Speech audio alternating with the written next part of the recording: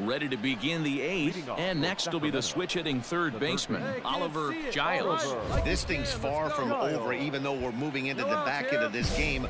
Only down by 1. All they need to do is get this leadoff guy, and they're an extra base hit away from tying this thing up. And he turns this one around high and deep to center field. A leap, but he won't get it. It's off the wall. Round hard, you're scoring. Giles takes the turn at third. He wants it all. Safe at the plate. It's a 2-2 game. The fans are not happy, and I can't blame them. And inside the Parker on that hit, there's simply no excuse for that. And everyone in the ballpark knows it.